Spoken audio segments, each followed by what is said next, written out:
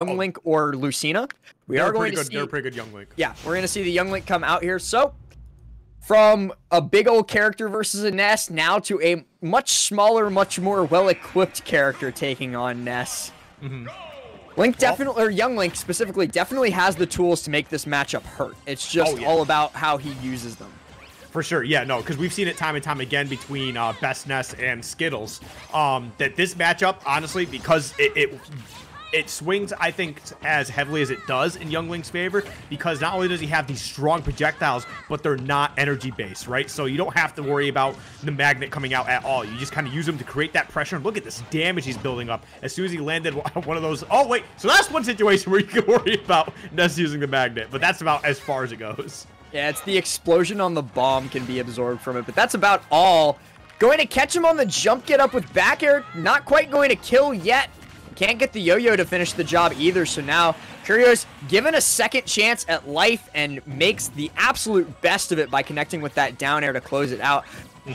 Skiff, Young Link's down air should not do the stuff that it does. It's so rude. Dude, there's a lot of things, I think, on Young Link that shouldn't do the stuff that they do. Remember when they buffed his, was it forward throw? Yeah. For why? For why? This character has so many great tools. I remember when the game hadn't actually officially released yet, and you know, any sort of footage that people could find on any of the characters was being scrutinized to like the smallest degree possible. And I remember there was a lot of talk just watching how Young Link did some stuff. They're like, this might be the best character in the game at one point, because he could basically act out a Nair almost immediately. And Nair was already a kill move as well. So it's just like, there's all these situations. Oh my God, I thought we were going to see that forward smash to close it out, but no. He charged that for an eternity, and then it just didn't connect because Tony Pajamas got that, you know, that moving Ness hitbox out. Good Nair to stuff out the recovery and gets the bomb throw into fair to close it out. So right now, Kyros looking like he could potentially make something big happen here if he survives this back throw, which he does. Yeah. Oh, so that's actually another thing that we just saw not too long ago, is something that we haven't really seen with or not that we haven't seen, but we didn't talk about, like, when we talked about how good down air is. Let's talk about Nair, dude. Nair is one of the most disgusting moves in the game. Like, Young Link's Nair should not exist. What, like frame 7? Kill? And it's such a lingering hit. It's a frame 7, it's kill move, and it lingers for like an hour.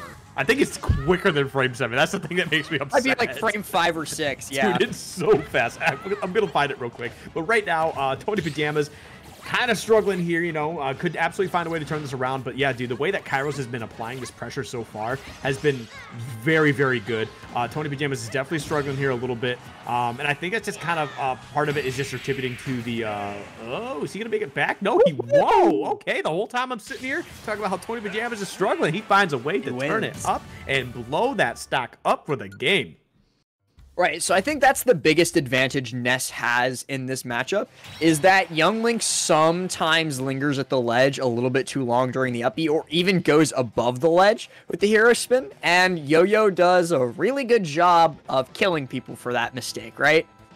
I think that... Was there another kill that Tony got with Yo-Yo, or was it just that final one? Either way, though, it was a really early % kill when it looked like they were down by quite a bit. And then Tony just pulls out the yo-yo, throws it in Kyros' face, and takes the game.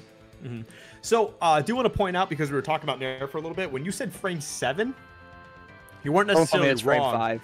But it's frame 7 out of shield. It's a frame 4 aerial. My God. Yeah, it's so good, dude. It's 4 frames of startups, -2, -3 on shield. Just looking at some numbers here real quick. This move is ridiculous. That's stupid. It's almost like Young Link is one of the best characters in the game, and people need to stop sleeping on that little runt. Yeah. No, that's a very good move, but it does look like we are going to run it right back to PS2, which I don't blame the decision from Kyros, even in the slightest, because that was a very close game. It was a very close game. It was a couple small instances that I think Tony Pajamas really took advantage of, but the thing is like, so Kyros, while as fantastic as they are, and played that game very, very well, Tony Pajamas is probably the front runner for this game. Or not for this game, but for this top 8 bracket, if we're being honest.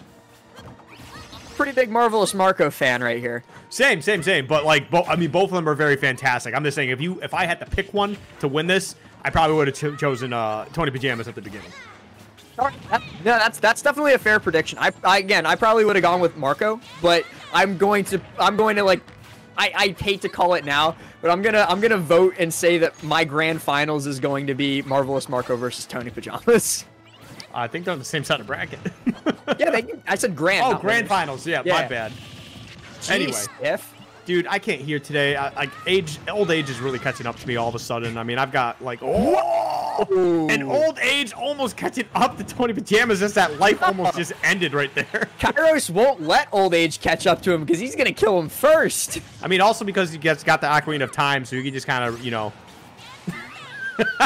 What is this tangent, Skiff? Because he's got the Ocarina of Time, you know, he goes from old Link to young Link whenever he wants. Okay, sure. Yeah, okay, well, let's move on. Yeah, so right Anyway, now, Kyro's doing a fantastic job, you know, putting down a lot of damage. That should be this. Oh, wait, no, I forgot that doesn't kill. It just pops him up for the kill, but that one I think went a little too high, but there we go, finally closing it out. Jeez, man, did Kyros work hard enough? Remember, I need to point this out because people forget. Good back air on landing from Tony to take that stock. People forget that hero spin combos into itself. Like at under 100% grounded hero spin combos into aerial hero spin. Is that like an optimal option though? I think I don't know, but I feel like you're better off going for like an up air or something like that. The fact that it exists is just disgusting, though. You are correct. It's just a matter of pressing a few buttons, and there you go. You're kind of just all set to go. Right now, Tony Pajamas has taken a bit of a lead thanks to that early kill with the back air. Kyros looking to chase him on the ledge, but doesn't quite get past the shield. And now this is even, Skip. Just with the ridiculous damage output that young Link has at his disposal. Like right there, he just took 20. Yeah. The pressure that he's able to put down on Ness in general, like you mentioned, it's really, really gross because like that's kind of the biggest problem for any character that utilizes projectiles as much as young Link does. When they're facing Ness, again, like I mentioned earlier, they're mostly energy based, but Ness actually doing a fantastic job right there. Like we discussed earlier, moving hitbox and doing a fantastic job of grabbing Kyros and actually just chucking him to the blast zone with that back throw. And this is a dangerous spot to be in. I think he might have saved him. I think he might have been okay either way, but a good 61% so far and continuing from there. We got a half-range Ness. Yeah, Ness is, in my opinion, one of the scariest characters with rage in the whole game for that exact reason. Thank you so much, Tony Pajamas, for illustrating my point before I made it, because he just died at 80. Yeah, dude. Yeah, that was honestly a lot of great pressure. He lost the first stock and then took the next 3. That's crazy, dude. That's absolutely insane. Tony Pajamas, you know, really lighting a fire underneath himself. To just start working when it mattered most. And now he's going on to winner semis here. We'll be waiting the winner of Marvelous Marco and Brujo Zero. I'm just going to call him Brujo. I like Brujo Zero. I like that. Or is that supposed to be a face? Is that supposed to be, is that supposed to be bruh? It's bruh and then the eyes thing. Oh my god.